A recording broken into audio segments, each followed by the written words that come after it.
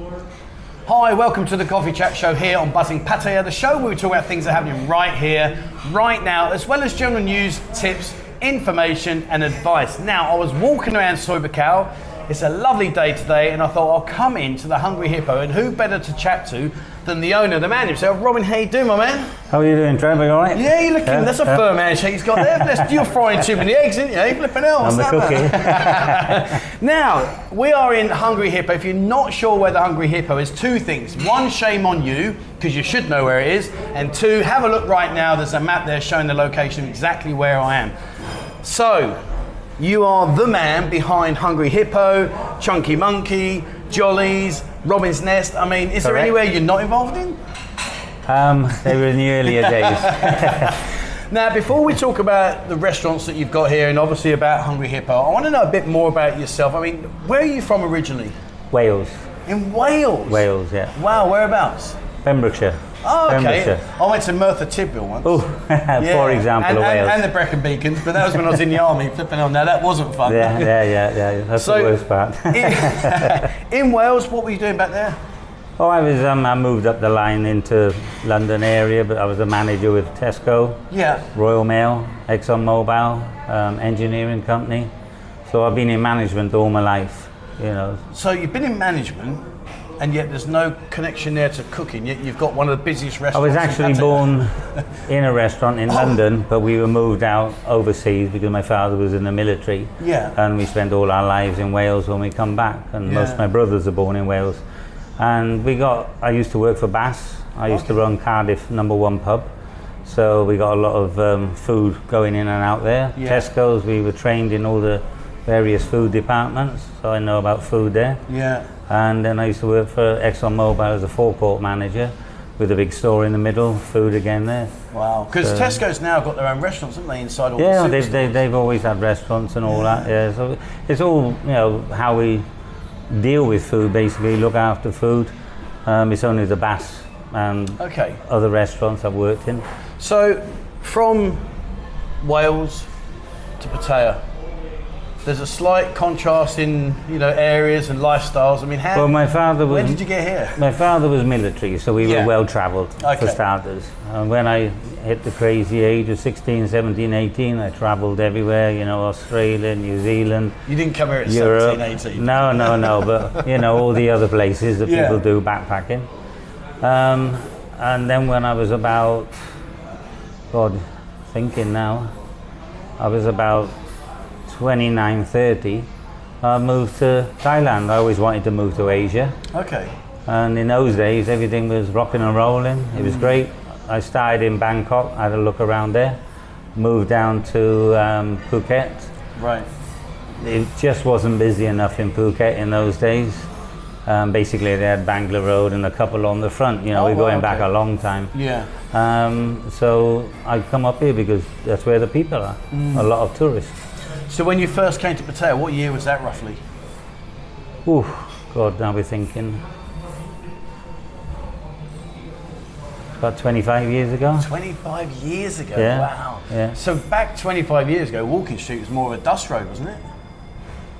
Had it 25, evolved by then? 22nd, it was all changing. It was all just going for the big explosion when I got here. So you witnessed that explosion? I mean, this whole area was nothing. Wow. Robin's Nest was the first hotel restaurant. Yeah. And we had a Rika Lodge, one across the road, and the little one. Then Jason opened up in Champagne about 6 months after, with Paul and Eden Massage, and then the Oasis opened up, and it just all opened up after that. I mean, do you ever sit here now and look around and think, my Lord, what has gone on since I've got here? Well, running the two restaurants, Jollies and Robin Nest, in those days, we were just rammed every day. And I wonder how I did it, but obviously I was a lot younger. I'm not joking. We were pumping, and we get buffets on both of them every night, breakfast buffets. And we were doing 1,000 meals on each, you know, unit, plus all the hotel rooms. Wow. But the whole place was absolutely buzzing. You know, it was crazy in those days. People were coming in, you know, 10 to the dozen. The restaurants were always full. Your rooms were always full. You know, there was development everywhere. You know, it's really good times. Because, like, obviously back in them days, you've seen the whole place evolve. Yeah, yeah. And I mean, even now, in the midst of what we're going through, which is a horrific time that nobody could have ever predicted, No. they're still developing though. Yeah, the development now, if you've been brought up in management, we know why they do this. This is money invested for the future. It's the best time to build now because labour's cheap, everything's cheap. But this money has already been set aside before COVID. You know, they look to the future for 10 years' time. And that is what we will, the Soi Buakhao area and the Third Road, masses of hotels going up. Obviously, we would imagine this is for the Chinese tourists because we got the access for all the buses in and out. You know, a prime example is the new Soi Excite market. That's purely for the Chinese to go in. Is that what's going to go there? Because it's funny, like on the channel, like quite a few people often ask me about, you know, what do I think that's going to be? And obviously I've walked around it. I don't really know what's going to be inside because obviously I'm not privileged to that information. And it does kind of look like glorified touristy kind of thing. I mean, is that what the vision is? For sure, it's access. You look, the buses can pull straight in, straight out. The Chinese will walk around. It's mainly for the Chinese tourism. Obviously other tourists will go there. But I was in Vietnam and we seen Nha Trang turn around like this. Okay. So where we had all the food sellers on the streets, they were all taken off. All the businesses were taxed and vatted. So obviously the government got the revenue for all the work they're doing around on the streets, bins, beaches, drains and all that. And it totally went to a whole business city.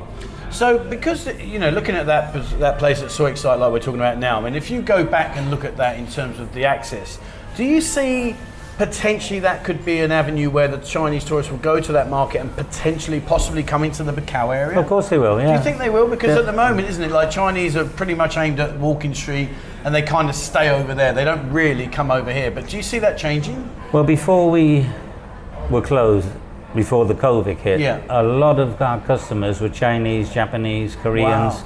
They'll park the buses up and say, okay, you've got 2 hours. They'll do a bit of shopping and then they'll walk down the streets and have a look and see what, you know, like normal people do. They just have a wander around for their 2 hours and then back on the buses and off they go. Wow. So they can get the shopping experience and then they'll come down and have a look and see what else is around. If they do wander around, I mean, do you see them utilising the nightlife here, or do you think they'll just wander around and chase a flag like they do in Walking Street? They are not that sort of people. Yeah, a lot of the tourism we see from overseas, which I've got a lot of experience in from the Asian market in Vietnam, they come for a 5-day holiday. Like the Vietnamese come here for a 5-day holiday, so they go Bangkok, Pattaya, for 2 days back to Bangkok and back out, so they can go to Non Nuch, out to the island. And you know, that is their tourism. They're not here for 2 weeks, 3 weeks. Can you imagine though, if they did like swarm the area? Can you imagine walking up Soi Buakhao with all the BART buses, the motorcyclists? I mean, there's going to be casualties galore. I've seen it in Vietnam. You won't get the casualties because no one can move. Honest to God, I've seen from Vietnam, we went from everyone was on push bikes, they went on motorbikes, they went to cars, and then we had 3 lanes of buses in there. And basically no one could move. Anyone on a motorbike would have to go on the pavements, which are a lot wider than here, and drive up and down the pavements because you couldn't get past the tourist buses. So I guess the question's got to be then, back in the day, not a lot was going on in terms of like the amount that you've got to choose from now. So where would be a good place to go for a night out when you were first here? Well, I remember back in the day, we couldn't get beef, couldn't get potatoes, we couldn't get anything. Oh, wow. And the main restaurant to go to was the Pig and Whistle and Rosie O'Grady's, and that was your choice, I'm afraid. Can I ask you about the Pig and Whistle? Because it's a bit of a weird thing that's been going on. Now, they changed it from the Pig and Whistle, and they put a letter at the bottom, making it the Big and Whistle. Yeah. And I went past it the other day, and I see now it's up for sale. Yeah, some Indian boys bought it, thinking they could run it. Obviously, we've seen the decline on Soi 6, 7, 8, all of them. And with the COVID, you know, and it's gone on longer than they expected, so it is back up for sale. My landlord is the one that owns that as well. Oh, right, because it was, I mean, to be fair, they did get a lot of ribbon because they literally went from the Pig to the Big, and it's like, oh, come on, like, put a bit of effort into it. It was just like... The shame is a lot of people come to Pattaya or countries, move abroad, and they don't really know, one, how to run a business. They don't know the area and how areas move. I mean, Soi Buakhao used to be the busiest one when I took that on. Now no one goes down there. And you know, they don't have the education, and then you've got to work with the Thai people in this instance, you know, which is an art in itself. So if you That's a polite way of putting it. if you were Gordon Ramsay and you came over here, my brother's a Michelin chef. Yeah. He couldn't work with the Thai people. I was going to say, could you imagine Gordon Ramsay being in the kitchen with Thai people? They couldn't. My brother couldn't. You know, so it's something we have to. They're not going to come here. We have to. You know, we've got to meet somewhere towards the middle, but the middle part being more in their favour than ours. I used to employ about 150 staff when I had Robin's Nest, because I had a lot of rooms, and that sort of mealage we were doing was very high. You know, so you get a lot of experience with that. Yeah. You get a lot of problems with them as well, but. You know, through the COVID area, they need the job, so we don't have the problems of them just walking out of jobs or mum or papa sick, you know. Yeah. So they have to keep their jobs now. Well, in part two, we're going to talk a lot more about your restaurants, about, you know, the process you've gone from Robin's Nest and now here at the Hungry Hippo. Before we dig into that in part two, I mean, when you're talking about relaxing, where would be your go-to place? I mean, you've been here a long, long time. Where would you go just to relax and get away from it? Have you got a particular place here? I did used to go to Koh Samit. Oh yeah, nice. But I just found it offensive. I got a work permit that they were charging us 250 baht to go in on the island. Yeah. And you get the port tax as well. So I never went back there. So generally we go to Bang Saray. Oh, nice. Lovely beach down there. Yeah. You sit on the beachfront, have some local food, you know, it's nice and quiet.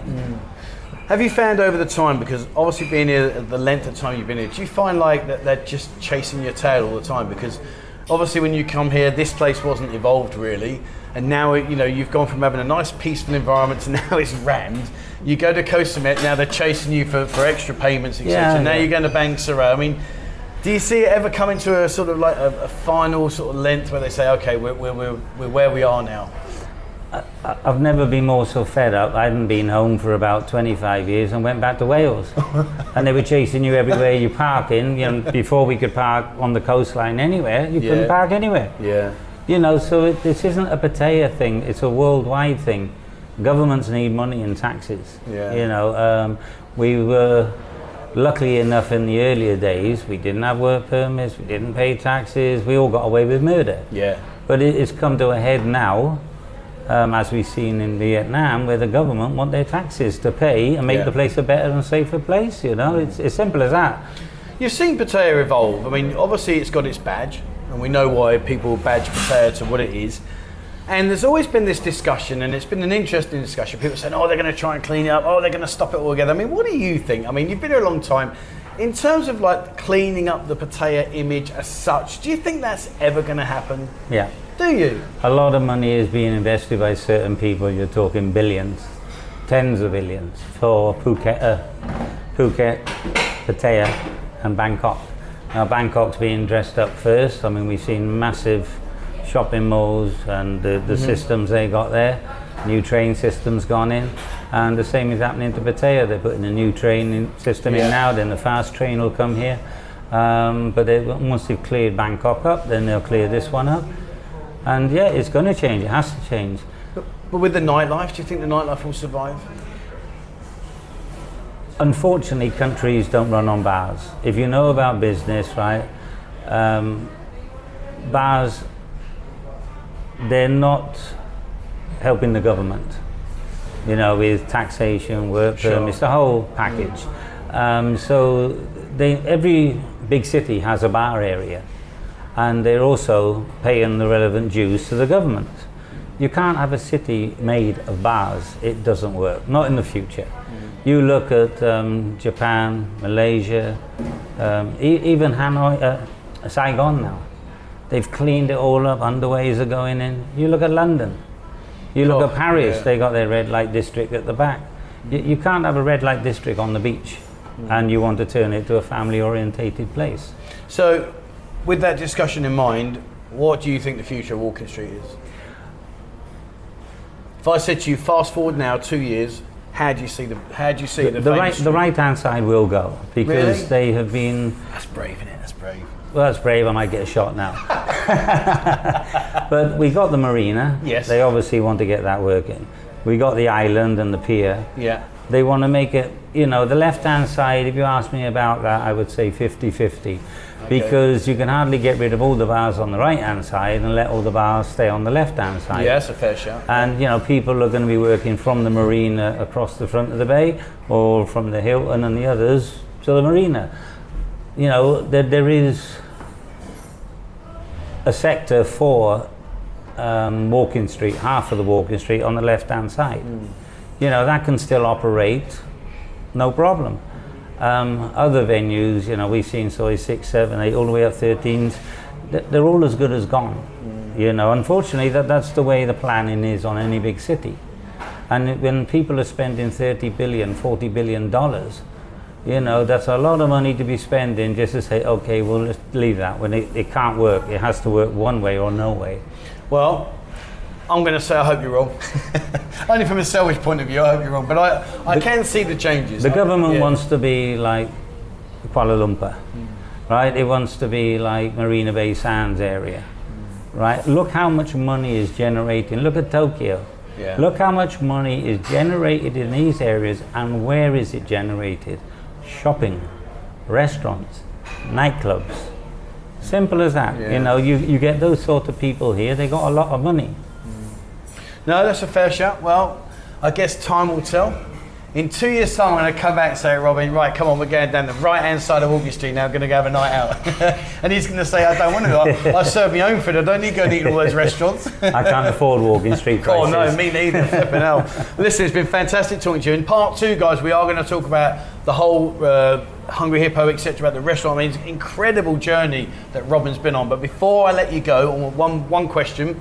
And yes, I know you said about everything you think possibly will change here. So I'm going to beg to differ and hope you're wrong. But we got a guy watching this channel, never been here before, coming out in January for the first time ever. Things have reopened. What's your words of wisdom? Well, things will reopen. That's inevitable. And there is enough bars on this side of Second Road to enjoy yourself and have a good time. We're seeing many people coming from areas, moving their businesses up here. We've seen a lot more gentlemen's club, nightclubs, all that moving into this area.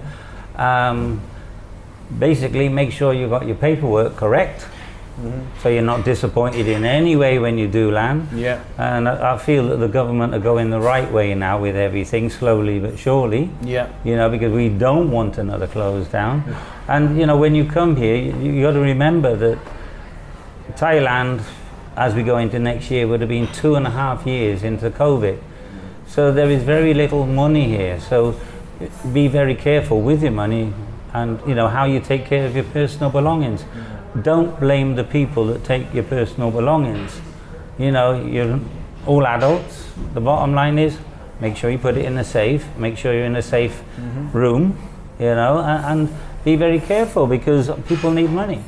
Well, there you go. That's straight from Robin. So take care of yourself, make sure you keep your valuables out of sight, out of mind, and come here and have a fantastic time. Right, well, that's it from us. Thank you so much. It's been a pleasure. No problem. Thank you very much. It's been brilliant. Now, listen, part 2 is going to come out on Friday. Check out part 2. We're going to talk about Robin's Nest. We're going to talk about Jolly's. We're going to talk about the Chunky Monkey. We're going to talk about here, the Hungry Hippo, a place, would you believe it or not, that serves more dinners and food dishes in a day than most restaurants here will sell in a week. That's how busy this place really is, and I'm going to show you just why in part 2. All right, guys, that's it for me. Thank you very much for watching. Please, as always, remember, hit the subscribe button and also the bell icon if you'd like to be notified when we bring out a new video. Check out our members area. More and more members are on board each and every week, and join our Discord group.